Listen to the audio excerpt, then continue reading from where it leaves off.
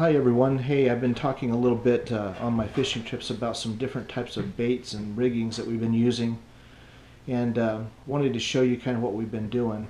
So we've been using marshmallows, just the cheapest bag of marshmallows that you can get, just the miniature marshmallows, and putting them on like a number 2 hook, and then a piece of cut bait, and that will float the cut bait up off of from the sinker a ways.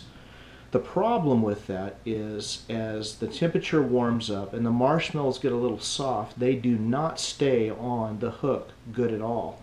And so quite often you will find that you'll cast out and you'll throw the marshmallows off, or if anything hits it and bites the actual offering, the marshmallows will float almost immediately. So we found an alternative, and it's worked really well for us. It's a very specialized form of equipment that you're going to have to go out and get if you choose to do this type of fishing.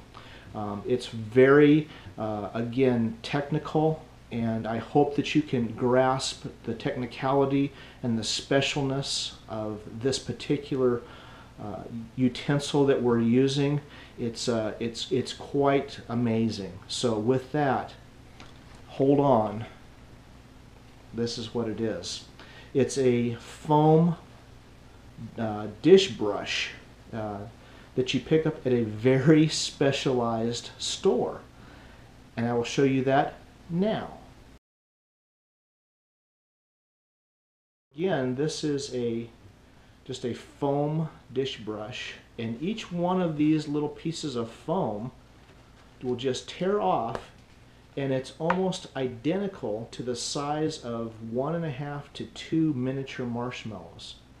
And you just run your hook through it, and it stays on tremendously well. It's almost impossible to sling this off.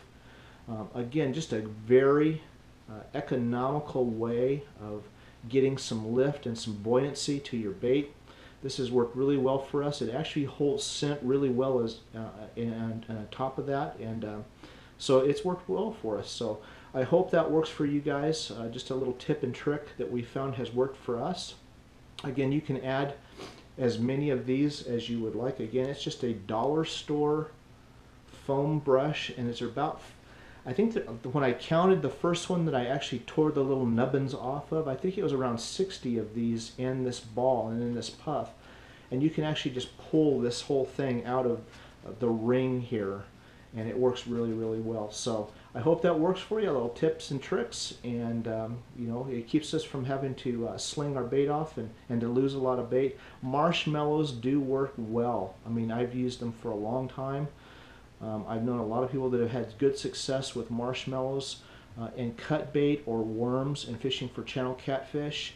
And again, we've just found this works just as well, if not better, and it's very economical. I also played around with putting these in a baggie, just tearing them off individually and putting them in a baggie and putting some vanilla flavoring in. Don't know that that helps or doesn't help. But it just gives me a little bit more confidence. And again, it would be just like almost identical to a marshmallow. So with that, I hope it works well for you guys. Give it a try, and we'll talk to you soon.